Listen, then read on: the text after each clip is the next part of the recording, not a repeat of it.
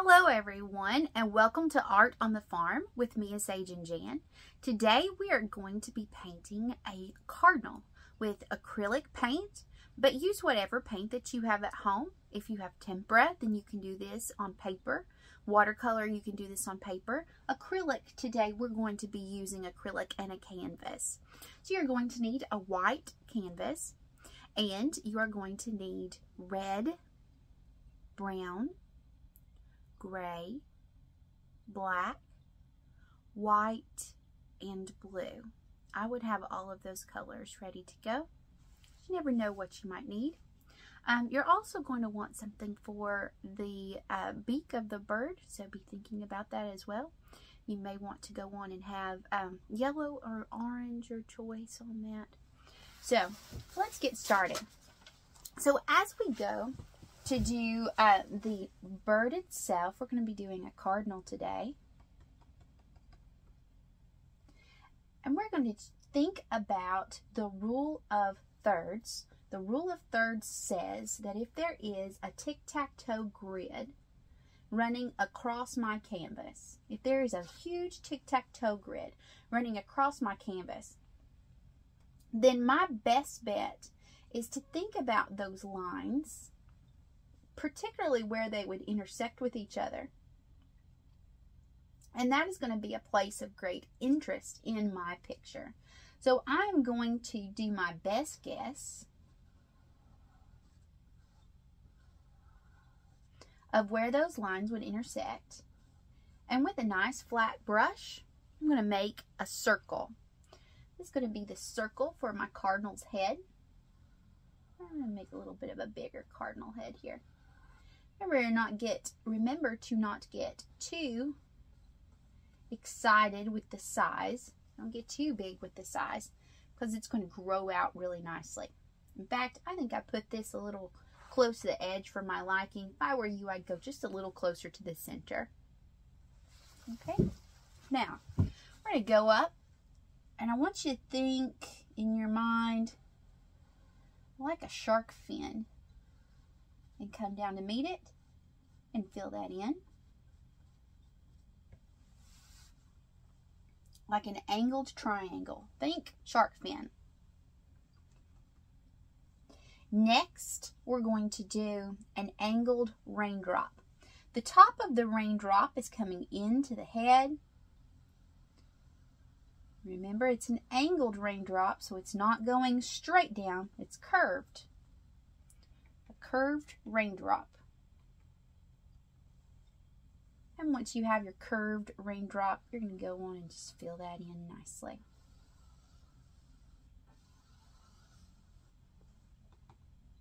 I like to follow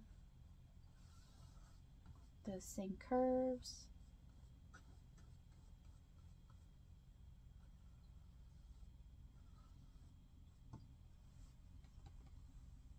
Okay.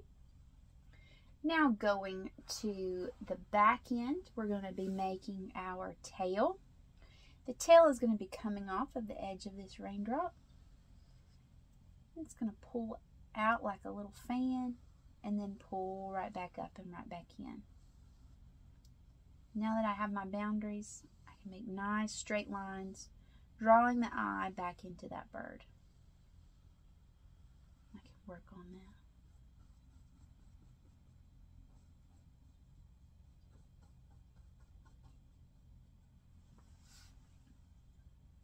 Okay.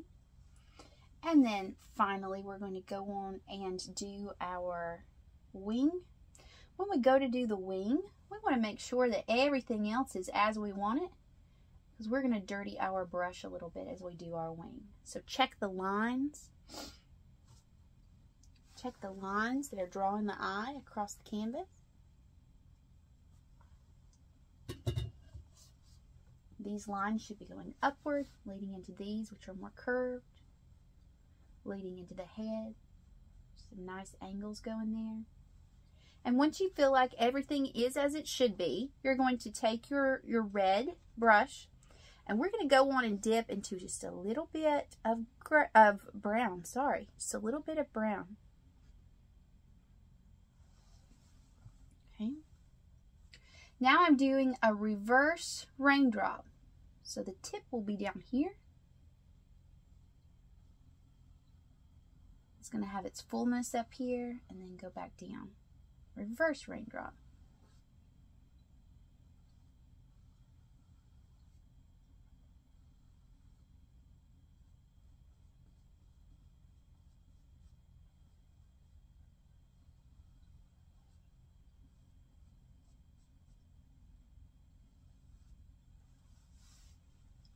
Okay. And pull that closer to you so you can see. At any point in time, when you think you need a break, don't hesitate to pause the video and then come back and join me when you're ready.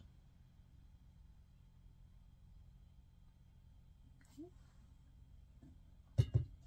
Now, if there's any other place where you want to add shadowing and shading, you most certainly can. For now, I'm going to leave the rest of this bird alone for a little bit.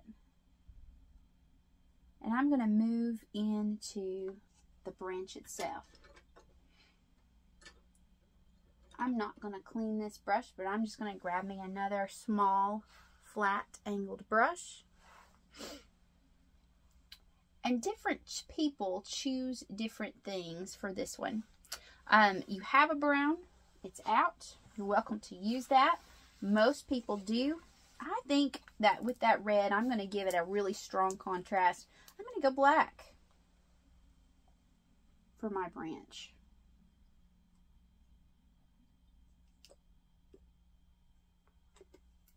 So,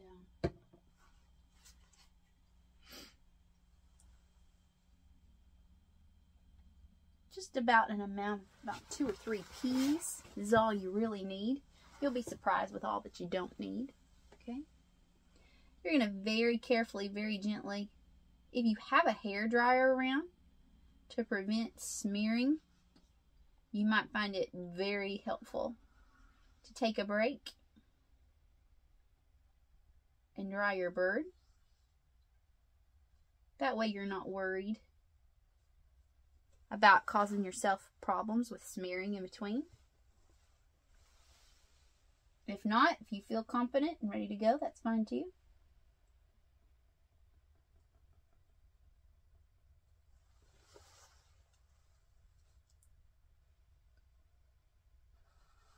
I'm going to go on and pull out. I'm going to make a nice Y from here. My intention with these strokes, once I get the base done, is to do a one and done. I really want these out here to have enough paint on my brush that I do a stroke one time and I call it done. If you notice that something is thicker than where it came from, that is going to draw negative attention. You look at a branch, you're not going to find something coming out unless it's a highly unusual tree. You're not going to find something coming out that is bigger or thicker than the branch it came from. So really be careful with yourself on that front.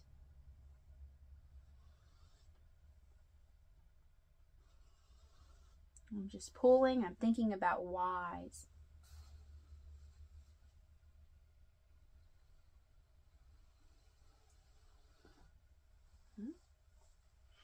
Another key to this step is making sure you know when to stop and saying to yourself, okay, that's good. Okay.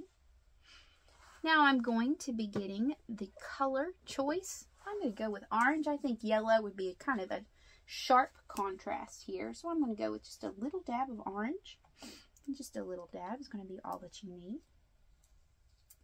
We're going to be doing his beak now. I grab myself a small, more like a, almost a round.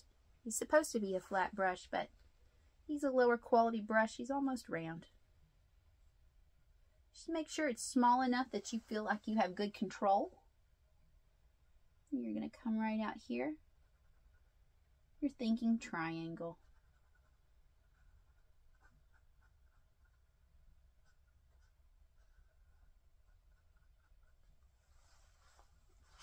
If even that orange seems a little sharp to you, feel free to take a little bit of the red and dab them in there.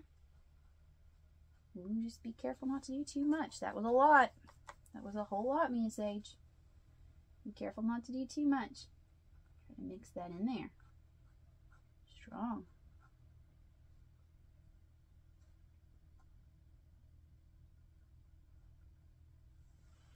One thing it seems like I'm fighting with is because this is a lower quality brush.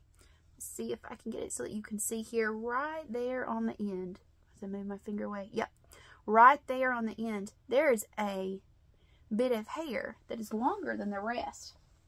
And that's not something that I noticed when I was just grabbing the brush, but it's something that I'm noticing as I'm working on the canvas because it's making my beak messy. And a lot of times when my student artists are working with something, they think that when something like that happens, they go, oh, I just can't do this. I knew I couldn't. I knew I wasn't good enough for this. That's not that at all. You got a faulty brush. So, keep that in mind. This is a good time to dry it as well.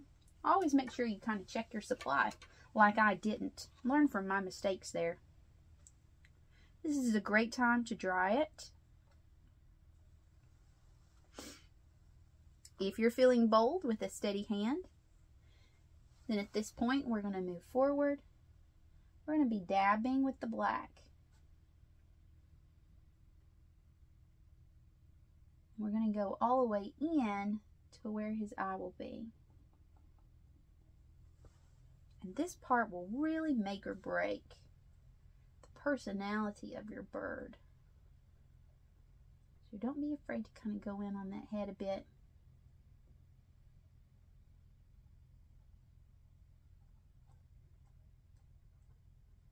Explore with that angle. Notice I'm not doing big brush strokes, I'm just dabbing. There we go, I like that.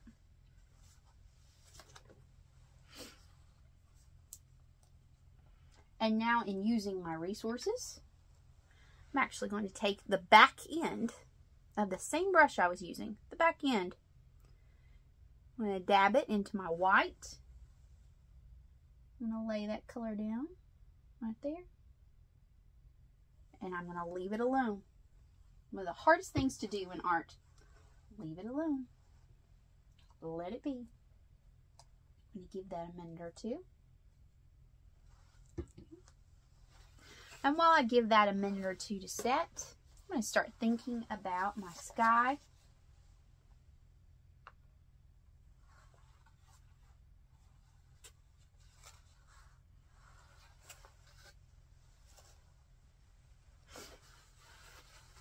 For this nice winter sky, I'm going to take a paper towel. I'm just going to fold that together. I'm going to use this like a sponge. I'm going to dab it into my gray. When you first dab it into the gray, or whatever color you choose, it's going to come off really strong. So you're going to want to go to the edge of your plate.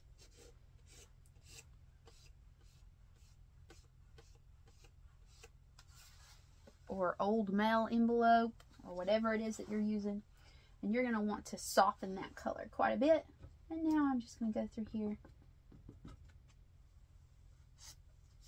Ooh, yeah.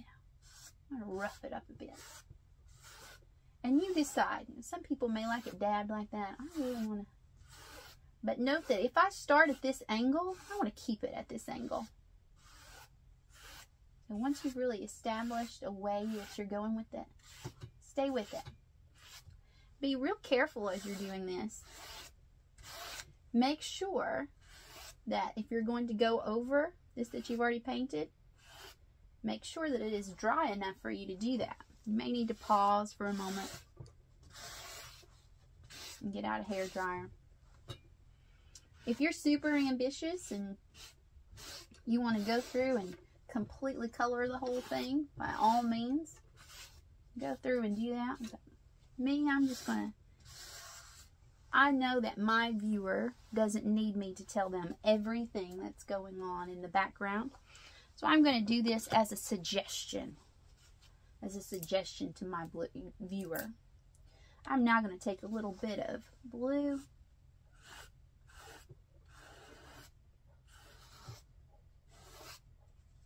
Oh, see now. That is an excellent example. I was careless, and now I've got this chunk.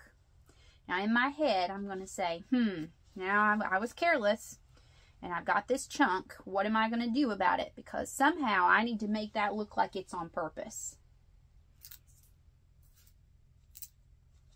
So I'm not going to cry and get all torn up and say, oh, my piece is ruined. I can't do it. I knew I couldn't do it. No, I've made a mistake. Now I need to figure out what I'm going to do about it. So I'm working with that blue now. Just put it right over the gray. Add just a little bit more depth to that. You can get as close to your cardinal as you want to.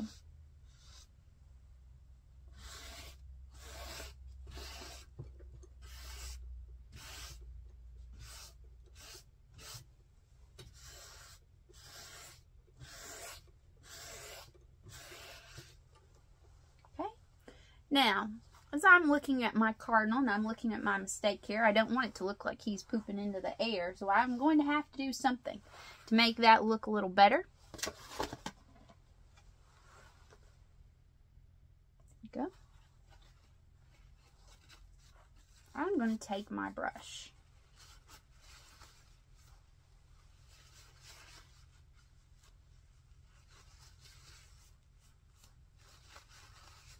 This is the same one that I used for that. Same one that I used to dot the eye. I'm going to get a little more black. I'm going to say to myself, okay, we can do this. We can work on this. I'm going to pull from down here. Wasn't what I intended, but that's okay. Fill that in right there. And we're going to make that look as though it were on purpose. Because if you do any artwork, you are going to fall into some mistakes.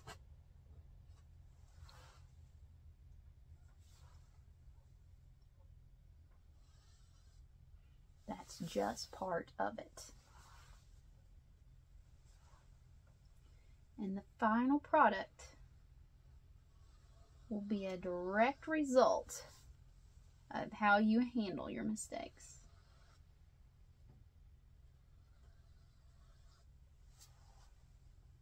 And I think we're going to be just fine. All right. Lastly, I'm going to take that same end again. It's just been cleared off. I'm going to dip it into the black this time.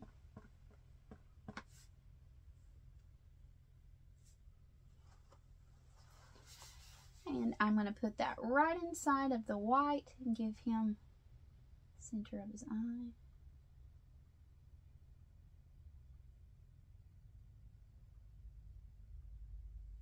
Alright.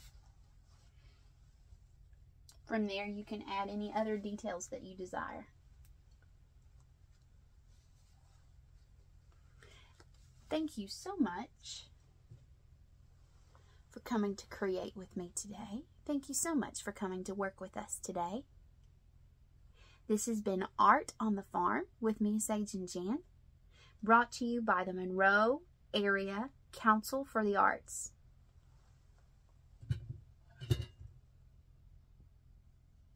Thank you so much for your time, and we'll see you next time.